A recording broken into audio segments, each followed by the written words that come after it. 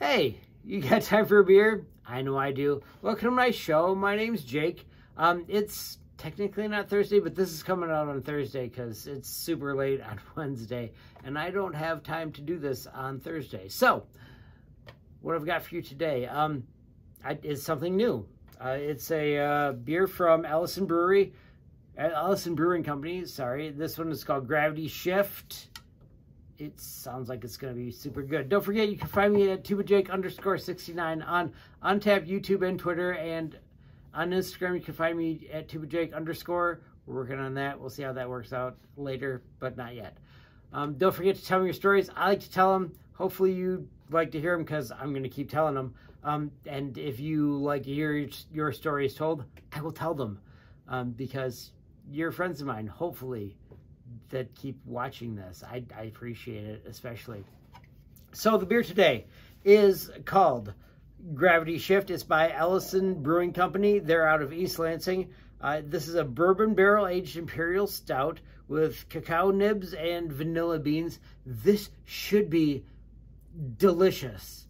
Like, amazingly delicious. This is what I like, except for the fact that it is 14.5% alcohol by volume. So this is essentially wine that tastes like cocoa and vanilla. This is going to be delicious and dark, and I can tell already. But also amazing.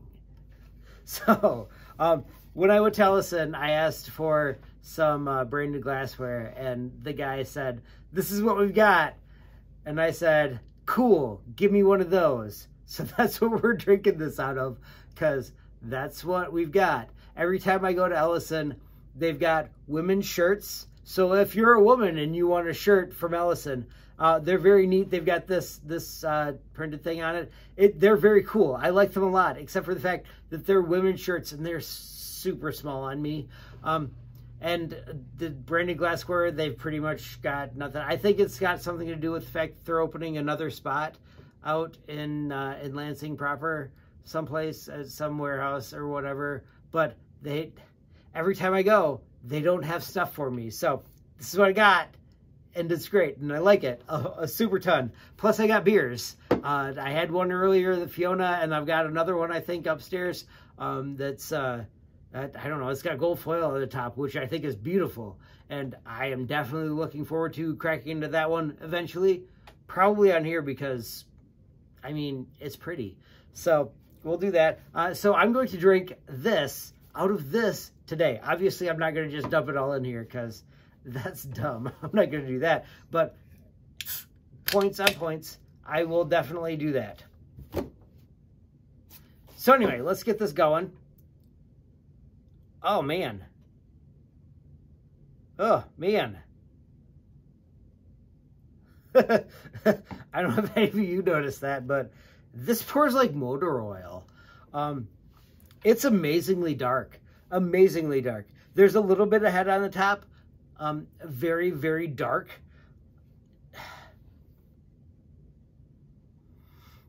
It's supposed to be dark, and it is. And it's supposed to be sweet, and it is. And it's supposed to be heavy. And it smells lighter than what I was expecting it to smell, which is amazing. But let's see.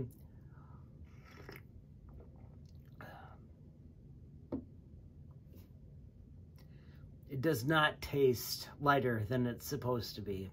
This tastes exactly as heavy as a 14.5% beer should taste. It's good. I like it a lot. Does this remind me of a beer?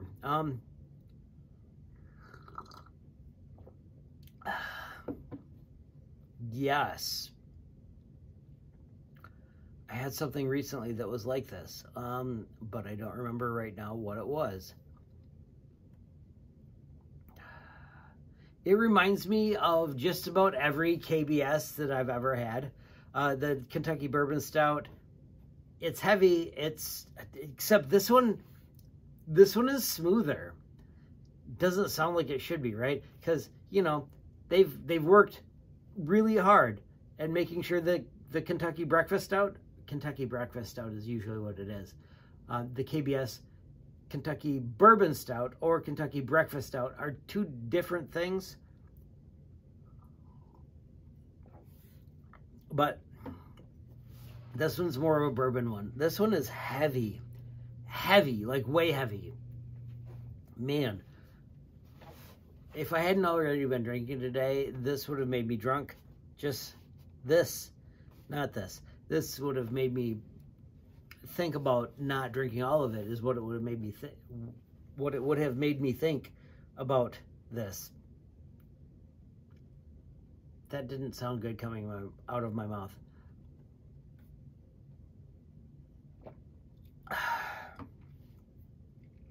It's sticky. I don't know if you guys can see this, but this was clear and now it's brown. I can tell. Or like amber, if you will. You ever seen those bulbs that are supposed to be like, oh, they're fancy because they're yellowed? That's what color this is. Oh, man. I'm telling you now, this stuff, it pours like motor oil. You can see it, right? Can you see it? I can't tell from here. I think so. I can see it. So that's probably pretty good. The Kentucky Breakfast Stout, the bourbon barrel aged stuff from like just about any of it. From Founders. Oh shoot, what's the one? There's one that I think it's something from Budweiser.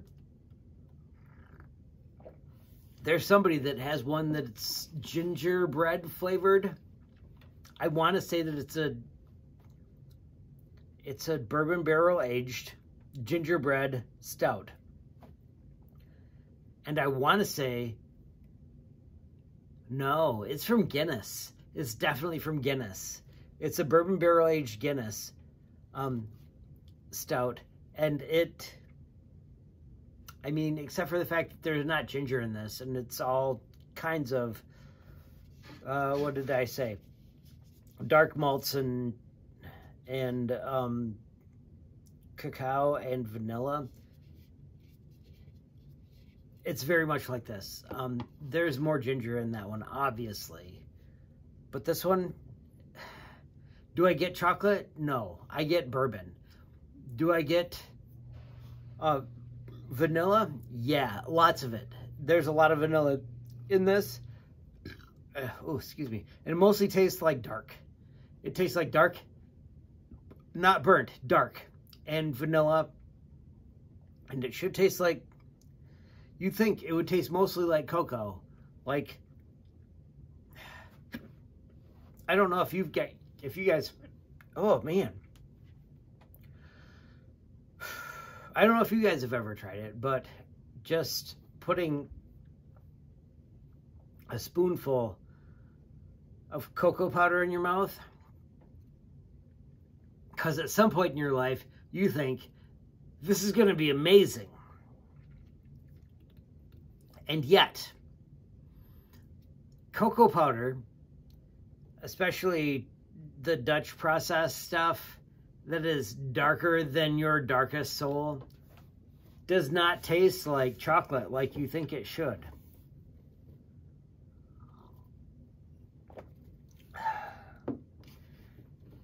That stuff tastes like dirt, mostly, if I remember correctly. It's like dirt and dust, and that's what you get out of it. But if you put it in a cake, it tastes like chocolate.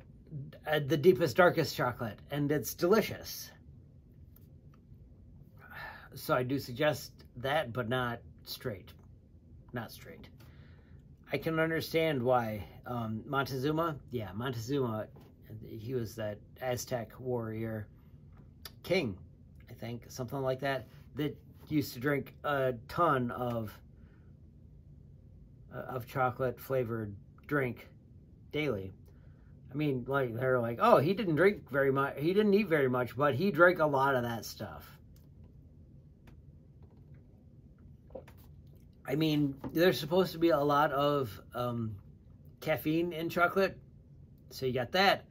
Plus, probably there's cocoa in it, or coffee in it, probably. But also, it's supposed to be a lot like, the beans are actually supposed to feel a lot more like coffee beans than they are what we think of as cocoa. I don't know. Does this remind me of a story?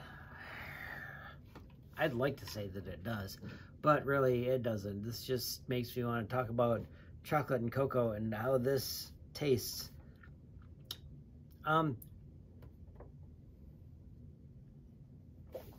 3. There should be 2 more in here.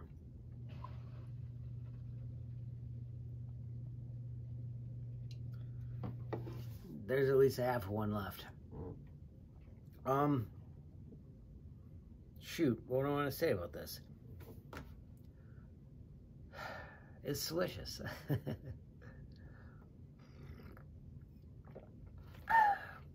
The crazy thing that I think about this is that it came in a 4-pack.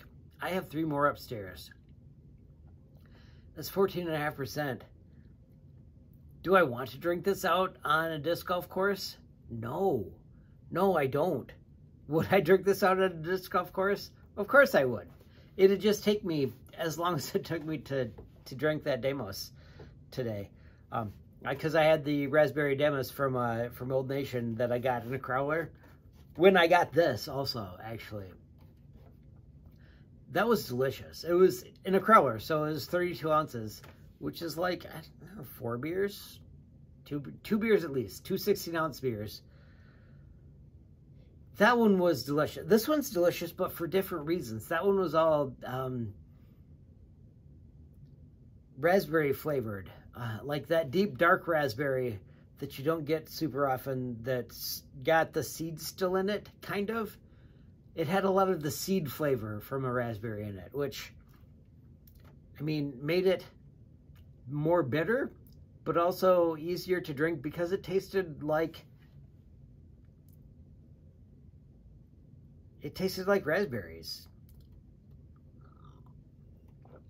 This is not. This tastes like bourbon and cocoa. Actually, it's starting to taste a lot more like cocoa. It's thick with cocoa. And I don't know, vanilla maybe some. Okay, so anyway, cocoa.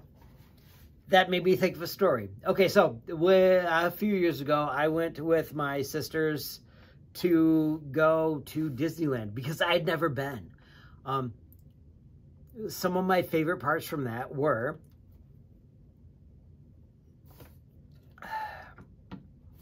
riding the Matterhorn. My favorite part about riding the Matterhorn was that we decided that we were going to wait so that we could get front row seats. So I got to sit in the front of the Matterhorn, which was amazing. Because, you know, it was my first time in there, and we waited so that I could go in the front, which was awesome. I went in the front, and as I'm going, I start laughing just hysterically, because when your mustache does this in the wind, it's hilarious. And it did. At that point in time, I did not have the rest of this. I just had the mustache, and my mustache was flapping in the wind. It was hilarious. It felt weird, super weird, and made me giggle, which is, I like to giggle. To giggle, it's fun. But yes, it was very funny, and I liked that a lot. There are probably several other things that I got to do at that I wasn't expecting. From what I understood, there was not supposed to be a lot of drinking at Disneyland. And there definitely wasn't as much as I was expecting, but I got to go to, I don't know, some fancy pants place where we probably shouldn't have really been, but we were, because we could get a reservation there, but we had to cancel a different one that we already had, which we did do. And they were like, oh yeah, sure, no problem, because you were in this other park before, and you want to go to this park now. Which, I mean, they're 50 yards apart, and the places that we were going also 50 yards apart. But we still got to go to this other one, and they let us cancel our other reservation, and booked this one, which was probably way better. I remember getting a flight of beers, which was nice. It was very nice, but it was not as nice as the conversation the guys were having that were behind us. They were like they were doing some, I don't know, oil something or another. I don't know why they were doing this in Disneyland, but the one dude that walked out, I was not expecting it, had like a 10-gallon hat, like, you know, the big one. It was just a big one, like over his chest as he's walking out of this restaurant. I was like, that is super strange, and I was not expecting that from somebody that's talking about doing a deal in oil, but it's exactly what I was thinking about when I was listening to somebody do a deal in oil. I mean, because you're thinking Yosemite Sam, right? I mean, I was at that point in time. I had a gigantic mustache, and that's pretty much all I had, but it was like down here.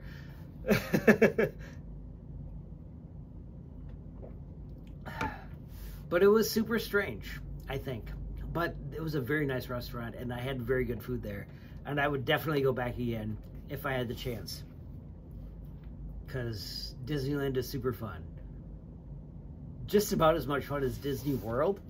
There's a lot more places to go in Disney World. I'm not going to lie. There are. That I haven't been even. And I've been to most of the places in Disney World. Just not all of them.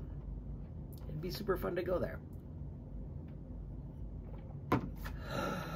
Anyway, wow, that took a while. I've got a quote for you. This one is from Pat Tillman. He was a safety, I believe, for the Arizona Cardinals.